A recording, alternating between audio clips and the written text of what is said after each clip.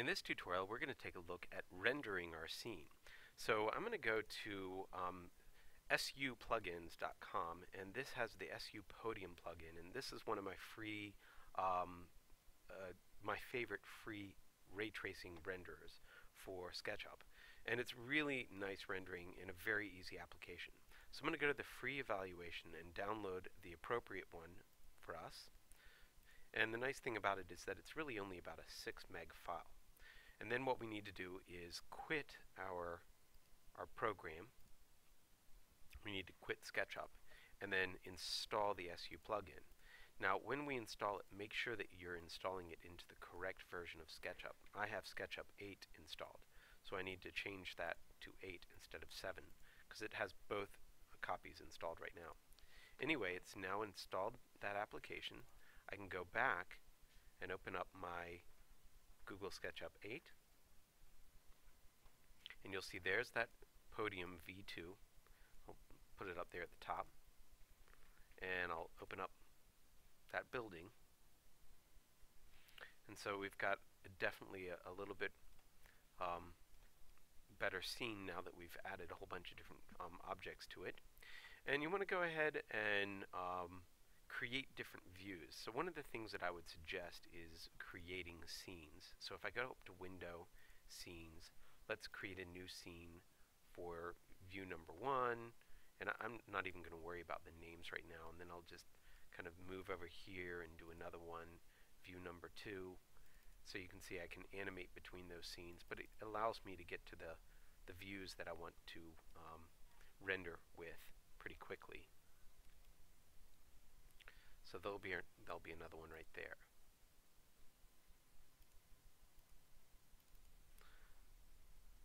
So of course we can actually do animations between these as well. Alright, anyway, we can see these up at the top and go between them very easily. And now what I want to do is go to the render settings for Podium, and the first thing we want to look at is the options.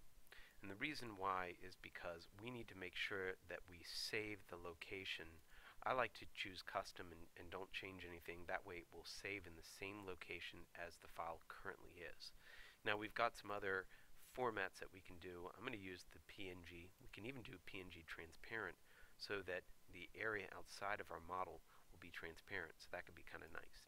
With our environment, we can change things about our different environment, interior, exterior. We can do a whole bunch of different things. We can put in physical skies and soft omni lights, caustics, clay, a lot of interesting things that we can change here. And you'll just have to play around with those to see what happens.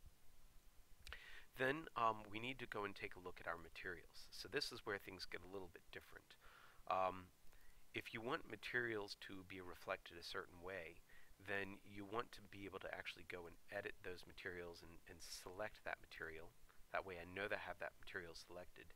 Then we go to the material properties for Podium, and we can change things like transparency and reflection, refraction, which is kind of like simulating glass, bump depth, or something like that if we want to give things a little bit of texture. I'm not going to worry too much about that because just don't want to take up too much time. If we also want to affect things like create lights, then we go up to the light properties and create lights for our scene as well if we want to be able to have lights that are in certain areas. I'm not going to worry about that myself because I just don't want to take up the time once again. Now, one of the last things that I do want to do though is I want to hide all the edges that I don't want to render. So in order to do that, select your objects or your components, go up to the window, and let's go to Styles, and I'm going to go to Edit and turn off edges. In fact, I don't even think I have to have any objects selected. It just does it for all the objects. That way I'll make sure that I don't render all those edges when I render my scene. So let's go ahead and save our scene just before we go ahead and render. That way we know that we are rendering it in the same folder as the other. I'll go to my first scene, and let's go and render this particular image. So I'll go to Render Current Scene. It'll process all of the materials and geometry in the scene. It might take a while. You can see that this is a pretty complex scene, so the more materials and objects and geometry you have, the longer it will take to process. That's just something you have to get used to. Alright, so now it's rendering. Sometimes we can come up with that preview button.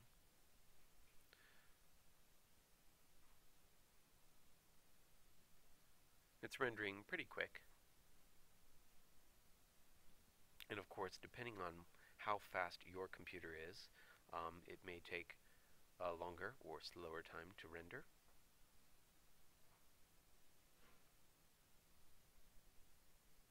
Alright, now I can preview it as it's rendering.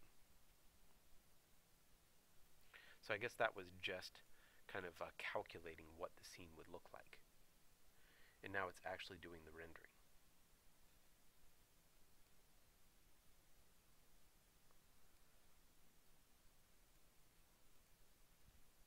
Now it's going to take a while to render, like I said. But you can see it's doing one pass right there, and now it's going to start to do another pass. And you'll see each time it passes through the file, it's going to change the quality and make it a little bit nicer. And it'll add other details as it goes through as well.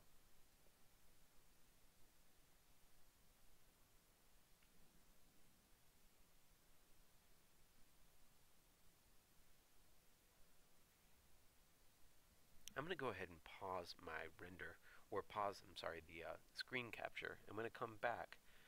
Hopefully this will be done.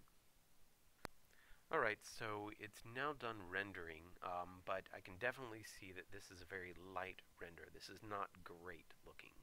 I do want to point out, though, if I go back to the folder where I have my files, here it is, SketchUp3, we should have the PNG saved in that same folder. So there is the PNG that I just rendered, and that's actually what the quality looks like. And you can see it looks okay, but it's definitely a little light. The reason it's light is most likely because I've been playing around with the different settings here. So it was probably because of the environment setup that I did. I did interior PS, and I'll just change it to the default and probably re-render at that point. Because now when I re-render this, it'll probably look a little bit better. So I'm going to go ahead and pause and come back when it is finished rendering this new version.